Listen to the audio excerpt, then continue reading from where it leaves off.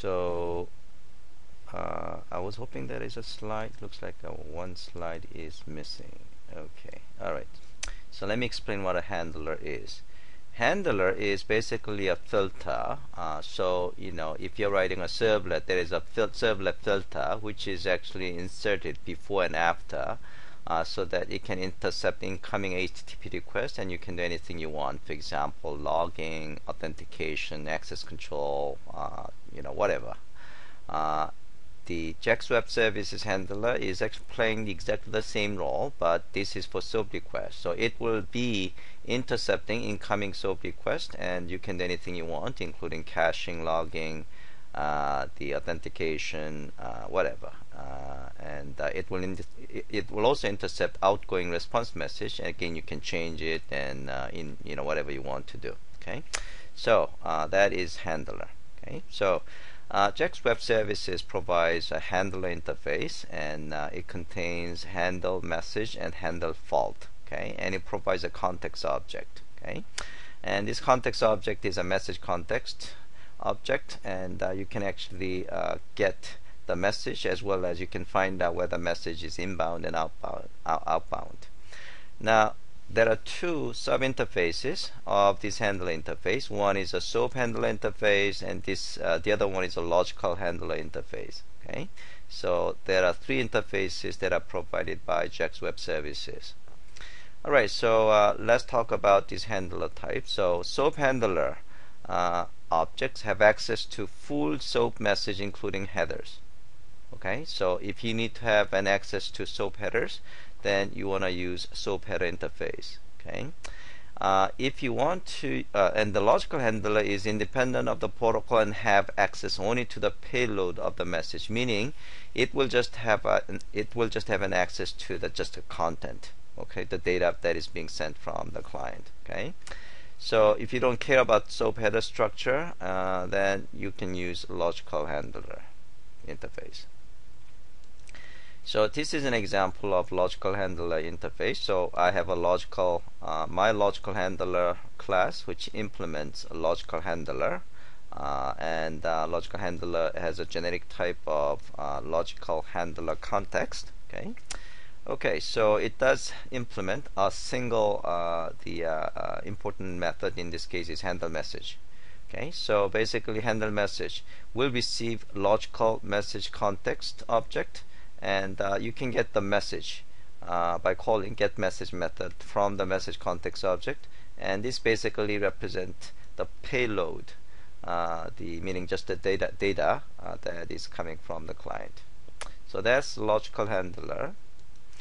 SOAP handler, on the other hand, has a complete access. Let you have a complete access to the SOAP message, including header structure. So in this case, I have my SOAP handler, which implements SOAP handler interface, and this again you implement handle message method. This time is going to receive SOAP message context object rather than logical message context object. And then when you get the SOAP message, this SOAP message includes both headers as well as SOAP bodies. Okay. Alright, so that is the end of the presentation. So let's take a look at the hands-on lab. So again, it's pretty simple hands-on lab. So exercise 1 is SOAP handler, and exercise 2 is logical handler. Okay. So again, we are going to just open the project and run the project, and we'll take a look at the code. So here, so we are basically adding the message handler, in this case SOAP message handler, to the Hello Web service that you guys have built before. Okay, but this Hello Web service is provided under hands-on lab samples on the NetBeans directory, so you can just open this one, or you can use the Hello Web service that you built before. Okay, so here we are going to add SOAP handler. So in this case, you say right-click, new, and other, and on the web service, on the web services, you are going to create message handler. So select message handler, and then you're gonna name it as my message handler, and then you provide your package. So I say my package 2 or whatever package of your choice. Then it will create the skeleton code of my message handler. Okay. and so this is what we are going to see. So as you can see, it just added some bunch of lines of code, and which includes handle message.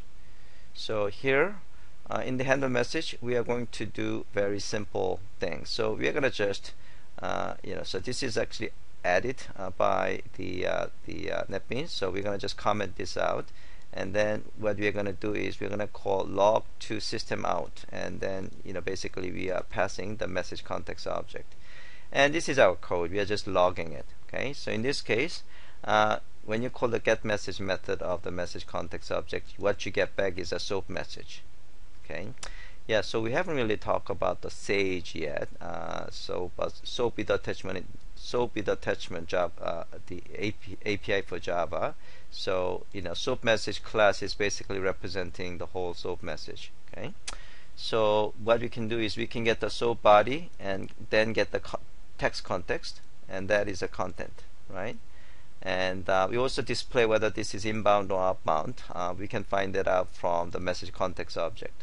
Okay, so we get that property, and if it is the outbound, then we say this is outbound message, and if it is inbound, then we're gonna say inbound message.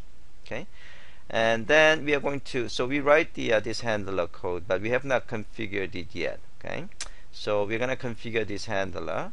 So we are going to right click this hello web service, and then select configure handlers. So once you got configure handlers, basically you can add handlers. Okay, so add handler, and then you actually specify your my message handler. You select the my message handler you just created.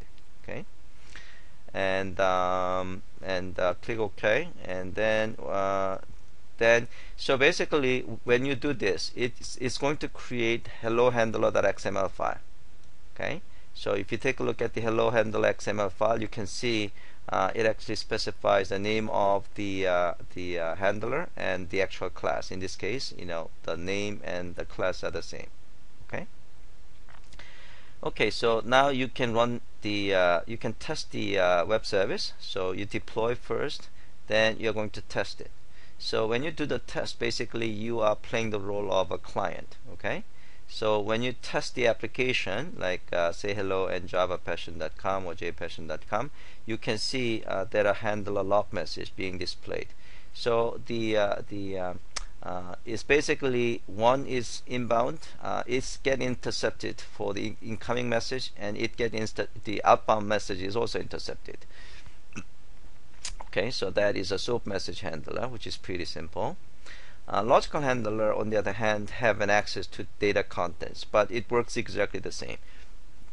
So we are going to create the logical handler, okay, instead of the message handler, and we're going to call it my logical handler and my package 3, and then we are basically adding code to my logical handler, a skeleton code that was created by NetBeans. And here basically again we are just displaying we just display the direction. Okay, so we get the direction, and then we are going to just dump the message by calling dump message, and dump message is again calling get message, and then we get the payload object, and then we are going to just display that payload message. Okay, so we call if the source object is not null, then we just do the source, and we also get the get source as a string. Okay, and then so get source as a string is basically displaying things to the standard output device, okay, which is the console. So again, you have to configure this. Okay, and you configure this, and so right now we should have one logical handler and one message handler, meaning one SOAP message handler. Okay, and then you're gonna deploy, and then you're gonna test it again, by sending a client request. And now this time you should be able to see messages from both content handler as well as the message handler as well as a logical handler. Okay, so this is so these messages are from logical handlers.